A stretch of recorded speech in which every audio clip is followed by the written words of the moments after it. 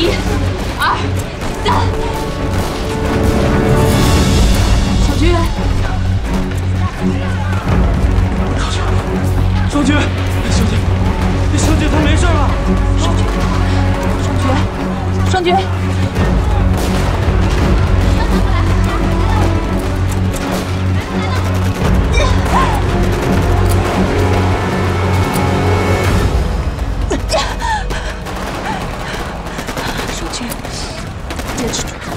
坚持住！小姐，在临死之前赶到，是不是就已经心满意足？说什么死不死的，有我在，我不会让你死，我会让你和你的孩子都活下去。坚持住！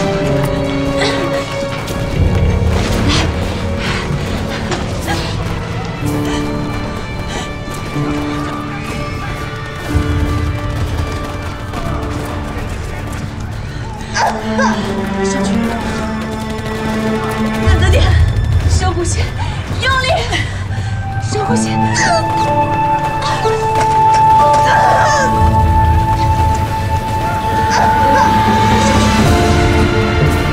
着点，用力。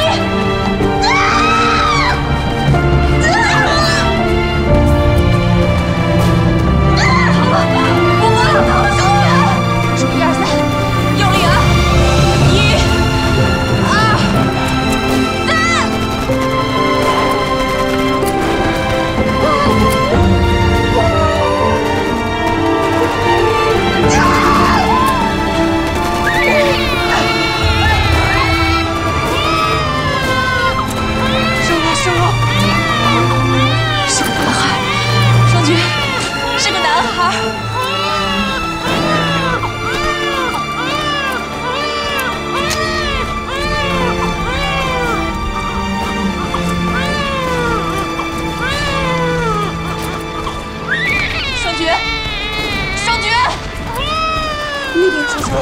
大夫，您看，就是他们。先止血，产妇失血过多，需要马上输血。护士，冲我的，我是他亲哥哥。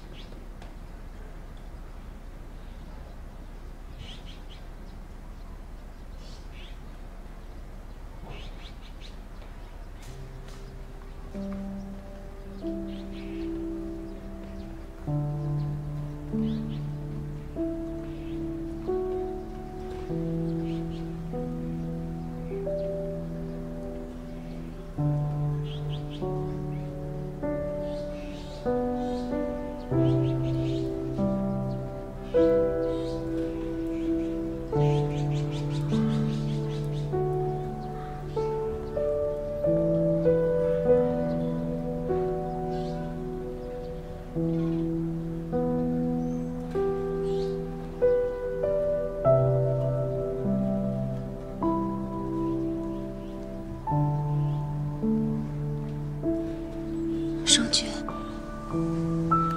你醒了？刚才你失血过多，昏过去了，是长发给你输的血。小姐，我又欠你一条命。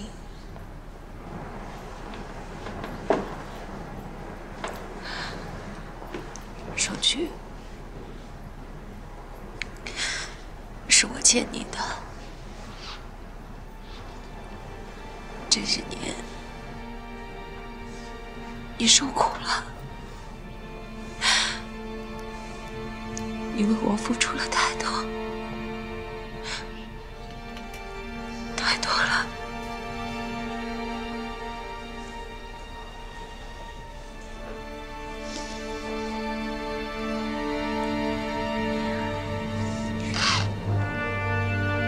为了小姐，我做什么都是愿意的。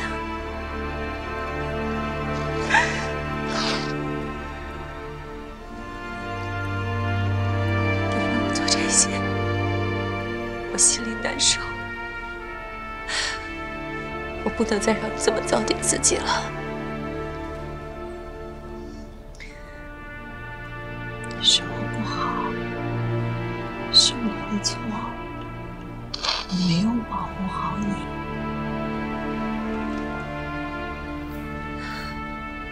答应我，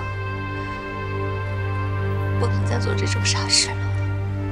答应我。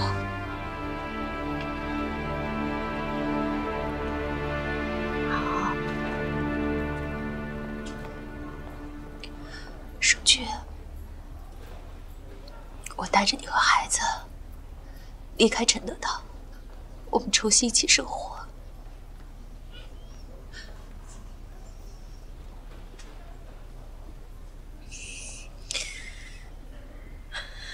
我不会要这个孩子的。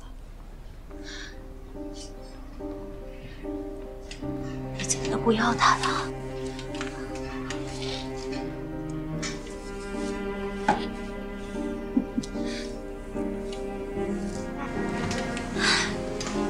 你怎么能不要他呢？他是你的孩子啊！你把他放出去，你随便送给谁都行，我不想看。双菊，你是他的妈妈，他是你身上掉下来的肉啊！你看看他，啊，你看看。不要看，他根本就不应该来到这个世界上。我一想到他身上流着陈德道的血，我就恶心。双菊，孩子是无辜的，你看看他，他的眉毛、眼睛、鼻子，长得多像你啊！啊，看看，你摸摸他。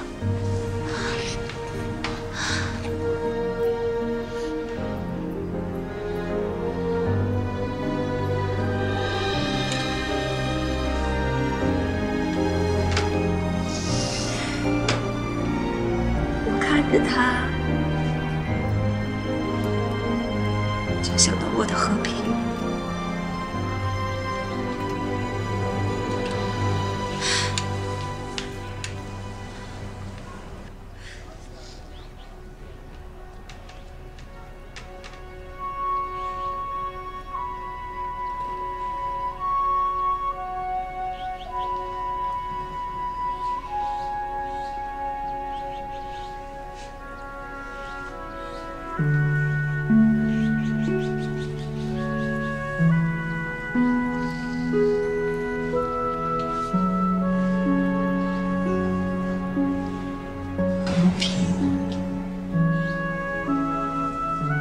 和平多好的名字，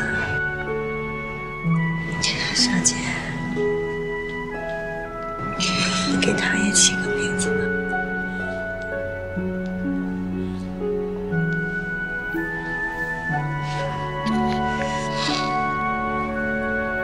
你姓顾，就叫他重生吧。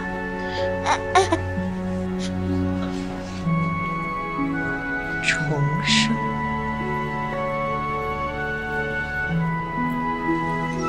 好名字。希望你们娘儿俩能像凤凰涅槃一样重生一回。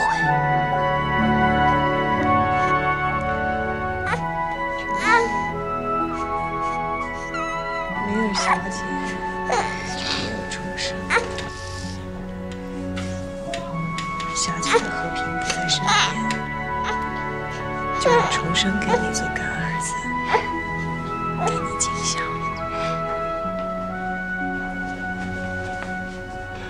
双菊，你醒了。玉茹小姐，现在外边到处在抢东西。我抢了2盒奶粉，还有几盒罐头。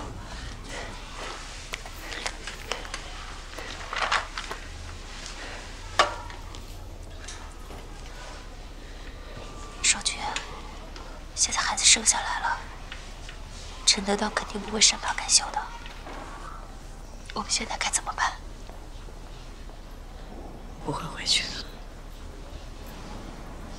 孩子也不能给他。要不，去我那儿吧。不行，陈德道很容易找到你那儿的。那我带孩子回武汉。现在都是往内陆逃的难民，先不说安不安全，你这刚生产完，身子也吃不消啊。咱们得想办法搬到租界去。哎，我想起一个地方，我们可以去。什么地方？我有一个同事，上个月他带着一家老小回四川避战乱去了，然后他让我帮他打理他的房子，就在公共租界的南洋公寓，我们可以暂时先住到那儿，行吗？行。让让让让让让！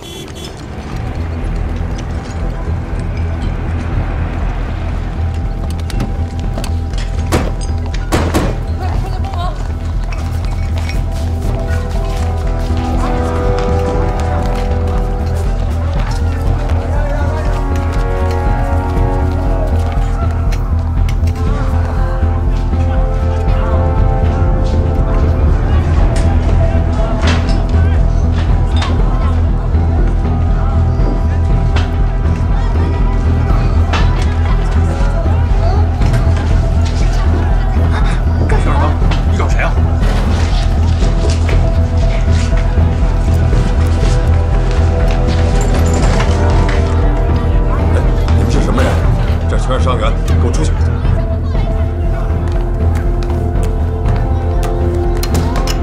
见过这个女人吗？不是刚生完小孩的女人吗？这个女人现在在哪儿？孩子在哪儿？干什么你们？没你事儿。他们都出院了。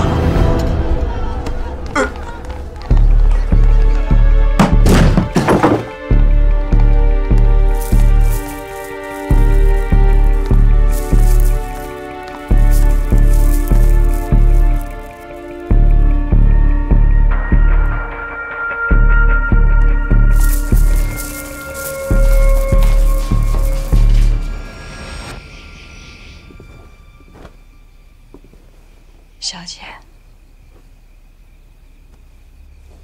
都是我不好，我对不起你，对不起恒轩少爷。好好的，怎么又说起这个来了？我没有完成恒轩少爷的嘱托，我没有照顾好你，让你遭受了这么大的罪。都过去了。再说这些事儿和你没有关系，你不要自责。我的使命就是要保护小姐的。你错了，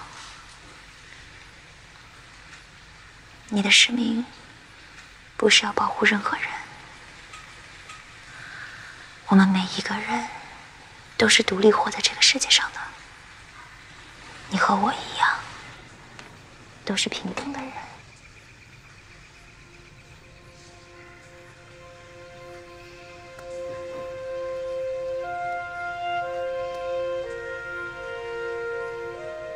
不是，我跟小姐，我们不是两个人，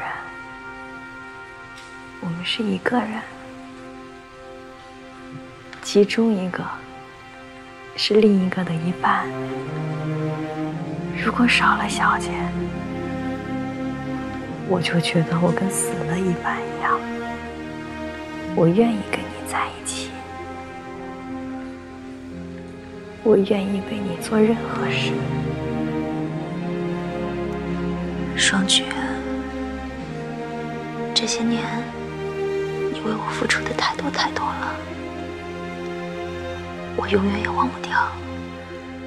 我们夏家虽然救过你，但不代表你要用一辈子来偿还。你要记住，无论是什么样出身的人，都有权利选择自己想走的路。要勇敢地活下去，不要成为任何人的附属品。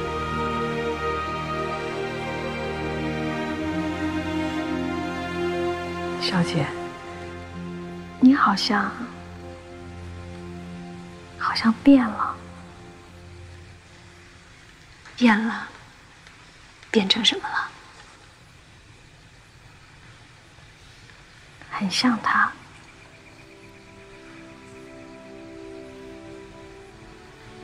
不早了，睡吧。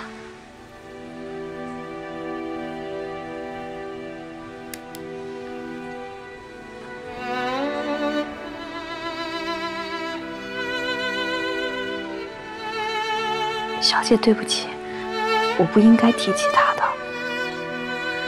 没事的，都过去了。你想他吗？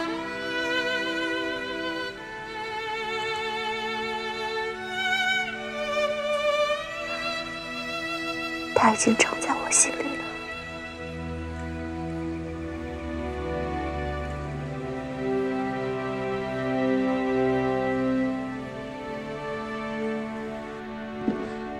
回来了。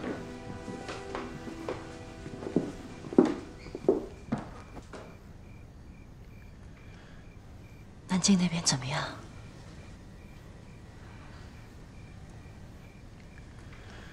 日本人在南京杀红了眼，唐生智已经撤退了，南京要完了。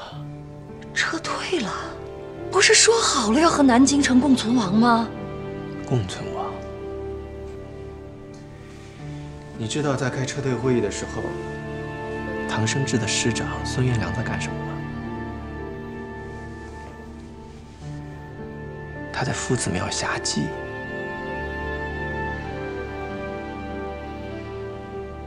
那现在怎么办呀？是要撤退到武汉去吗？武汉也保不住。组织部让我去重庆，现在就出发。现在就出发？这么急吗？林主席和中央党部已经在重庆开始办公了。陈部长让我先于大部队之前出发，是为了掩人耳目。我要为组织部转移一批机密档案。这种苦差事怎么落你头上了呢？啊，现在是什么时候啊？在日本人眼皮子底下转移，那不是找死吗？你听我说啊，日本人在浦东成立了大道政府。陈得道现在在大道政府的警察局谋了一个副局长的位置，他现在的主要工作就是抓像你这样的人。松光，你听我说，你和陈部长去商量商量，这事儿能不能换别人去做呀？啊？程璧，这件事成败与否，关乎前途，就算是鬼门关，我也要去闯一闯。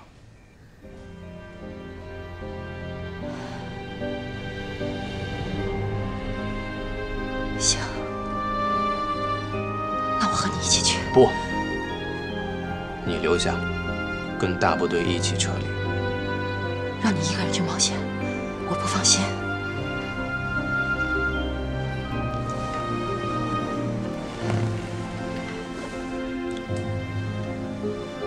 这次是真的背着棺材过河了，我不能让你跟我一起去冒这个险。现在说这些干嘛呀？咱们早就共进退了。哎呀，行了行了，不废话了，我赶紧收拾东西，你赶紧给华农饭店订个房啊！咱们走之前是不能再回这个家了。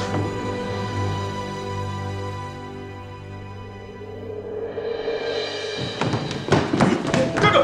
你走，自己会走，自己会走，走，走，走。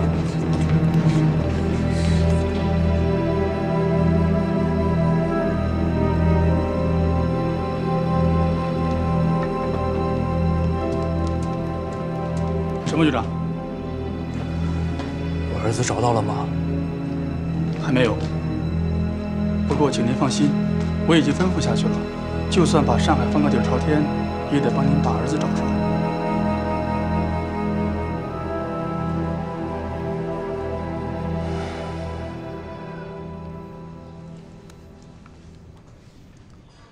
派几个信得过的弟兄帮我办件事儿。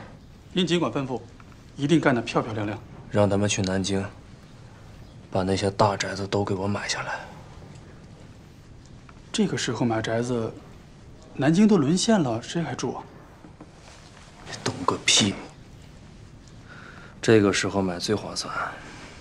日本人来了，难道中国人就不活了？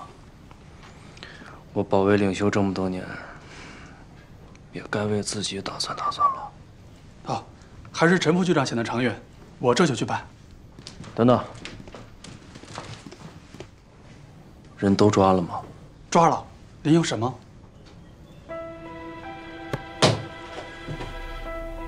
陈特委员，不，陈副局长，我是真不知道顾小姐到底在哪儿啊！我就是听说过，她好像是生过一个儿子，但是她到底去哪儿了，我是真不知道啊！哎，对了，局长，我前一阵儿听电讯室的小贾说，顾小姐可能已经不在上海了。我也不知道，我是瞎猜的。上海现在兵荒马乱的，大家都往内地跑。用刑。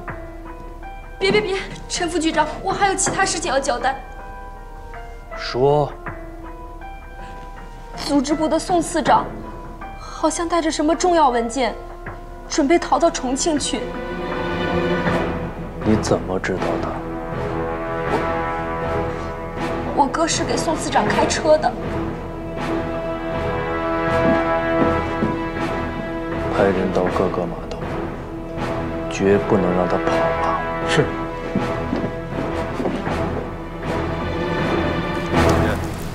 好了，过去吧。来，给我。你过去。兄弟。好。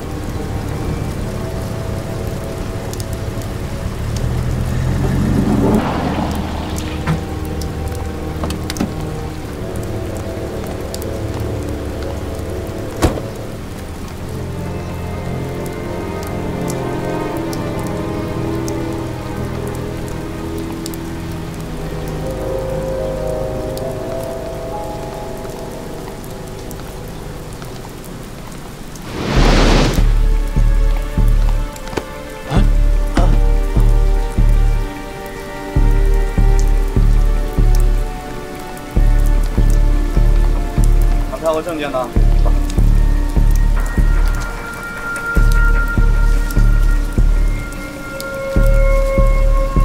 长官，我们能走了吗？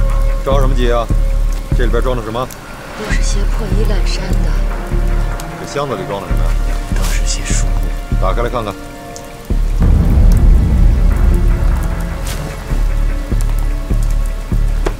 证件。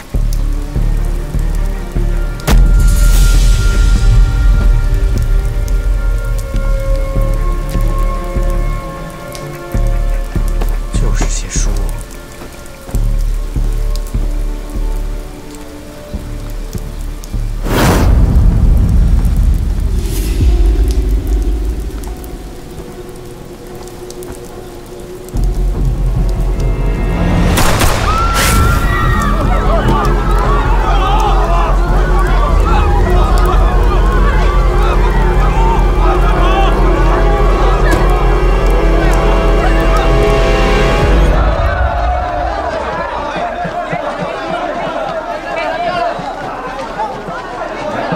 是，你有票吧？去重庆、去广州、去香港都可以。不好意思，我没有票。真的不好意思。高脚可以高脚。买不到票啊，真是啊！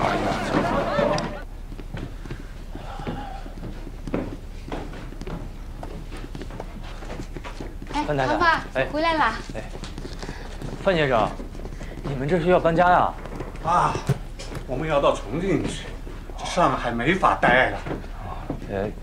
我觉得只要日本人不进租界里边，租界里应该还是很安全的吧？哎呀，长发太天真了！现在还有日本人不敢干的事儿吗？他们现在这么猖狂，进租界呀是早晚的事儿。现在不走呀，到时候想走都来不及了。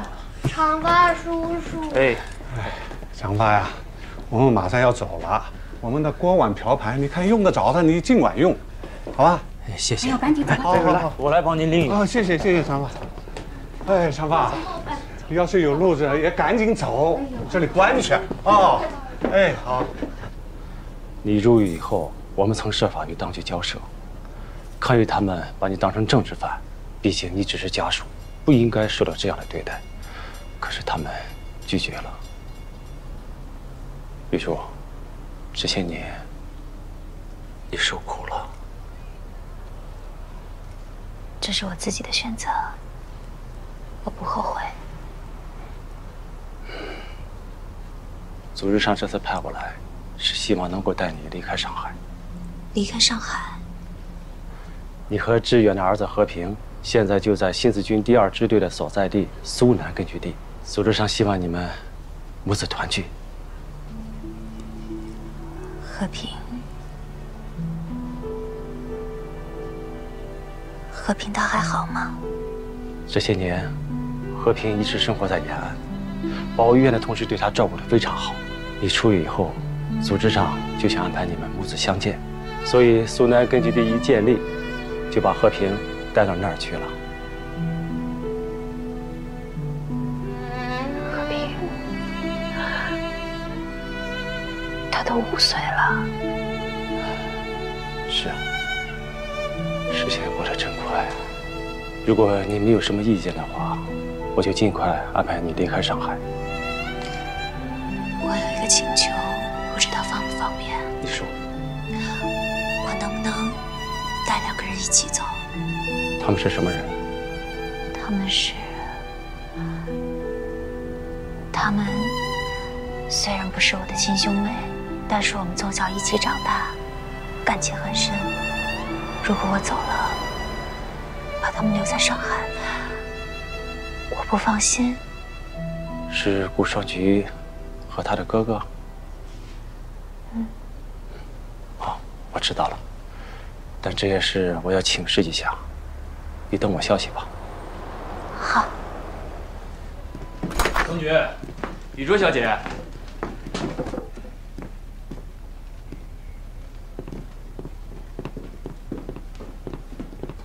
张局，你去哪儿了？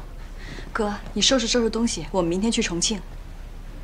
你搞到船票了？我在黑市找了一个人，他可以先把我们送到乍浦，然后走水路去重庆。时间紧，明天一早就走。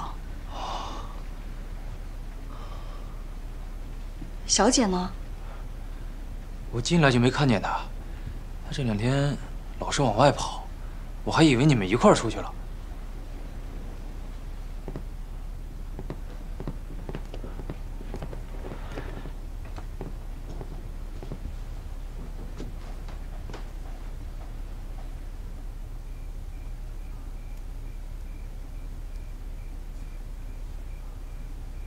我想让你们跟我一起去苏南。小姐，现在大家都在往重庆撤，重庆才是大后方，苏南那个地方又偏又穷，你会受不了的。可是和平在哪儿啊？我必须去。那我和长发在这儿等你，等你把和平接过来，我们一起去重庆。我不想去重庆，我想去那儿看看，那是志远生活过的地方，那儿有他的影子。可你是一个富家小姐呀，你怎么能和那些人混在一起呢？志远老师的确是一个值得让人爱的男人，但是你这样跟着他们是会受罪的。他们也许是穷，可他们精神富足。志远他们在做的事情，就是打破阶级，让所有的人都过上平等的生活。这是不可能的，我太了解他们了，因为我的父母就是那样的人。我一辈子都要和他们划清界限。你现在已经划清界限了，可你幸福了吗？心安了吗？你看程璧姐和宋光大哥，每天为了权力勾心斗角。陈得道呢？搞政治谋私利，极尽所能，无恶不作，这些都是所谓的达官贵人吧？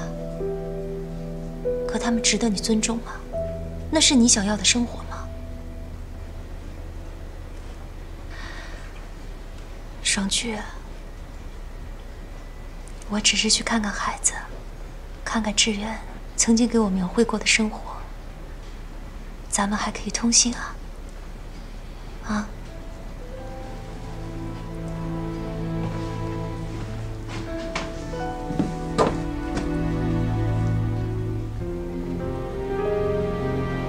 我只是不想和小姐分开，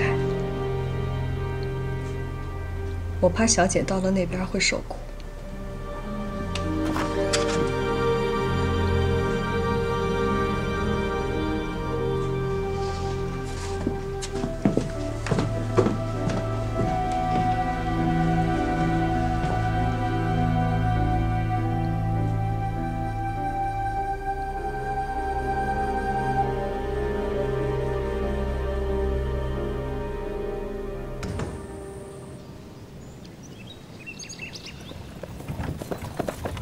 小心车啊！是顾小姐吧？哎，这个给我。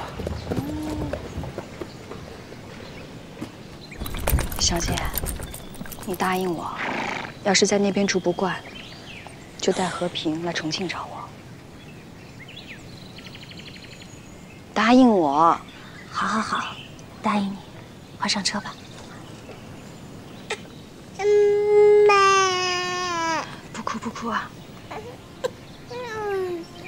长发，哎，这个你们拿着。这个我们不能要，你一个人要去那么艰苦的地方，还要带着和平生活，我们不能要。重庆用钱的地方多，你拿着，以防万一。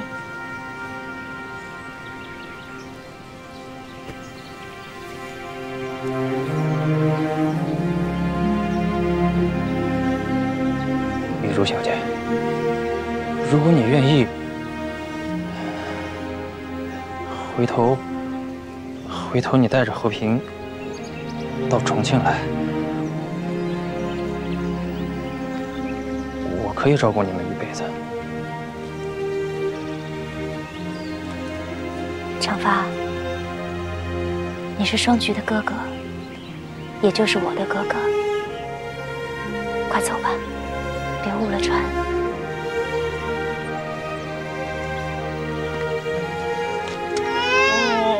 不哭了啊！坐好，走了。走吧。小姐，我在重庆等你。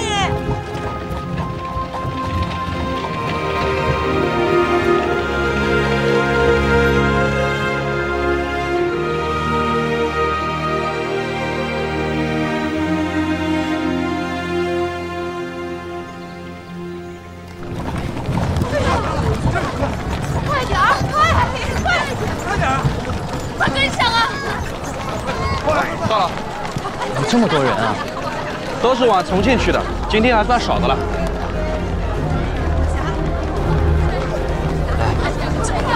慢点啊！别，慢点，慢点。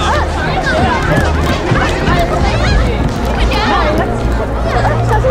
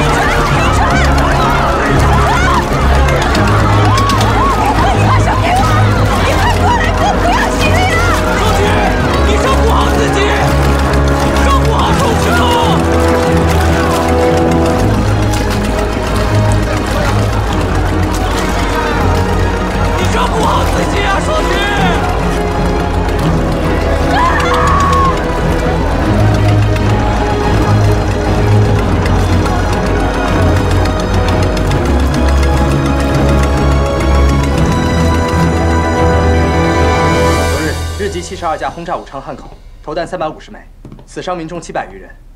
与苏方订购的战机计划拟好了吗？拟好了，订货价约1.25亿元，轻轰炸机120架，重轰炸机10架，驱逐机220架，教练机100架，还备份发动机、小钢射炮等。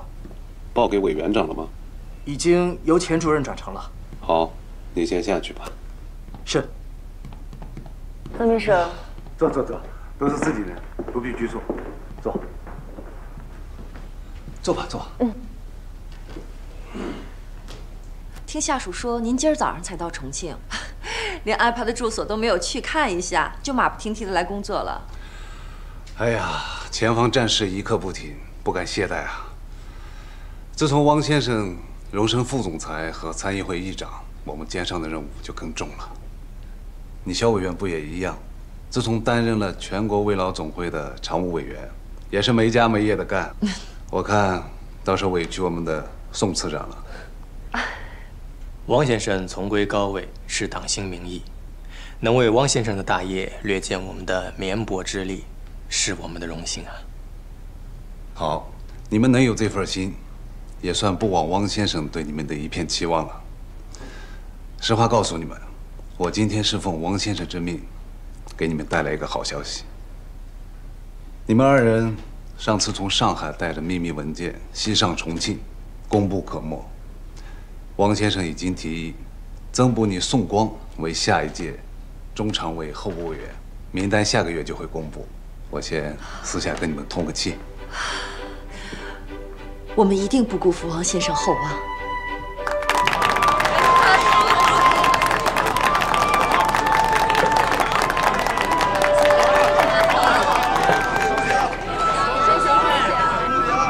好，这张。哎呀，恭喜！谢。哎，恭喜了，早生贵子啊！哟，这位小两口真是般配，郎才女貌啊！哎呀，恭喜宋次长和肖委员。哎，叫什么宋次长？改口了，现在要改口了，叫宋常委。你瞧我这嘴，口误，我自罚。好。哎呦，好酒量啊！卢市长，听说你刚从湖北前线回来，这武汉可还守得住啊？哎，别提了，这个18师师长李方琛弃职潜逃，父持口决堤，这长江的大门就算被日本人撞开了，苦了咱们守了半个月的弟兄们了。好了，今天是宋常委的大喜日子，咱们不提战事啊，对，不谈这些，恭喜二位，谢谢。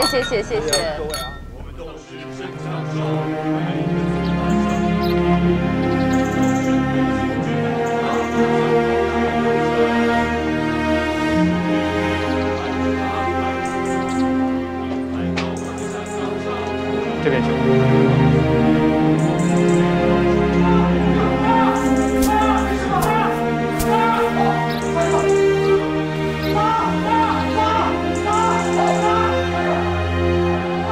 当心点啊！小心。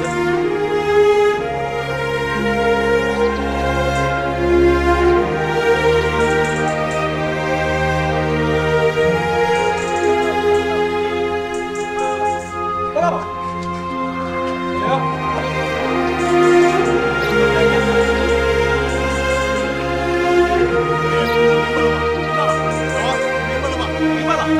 明白了吗？大家都明白了吗？明白了。夏雨珠同志，你在这里等一会儿啊。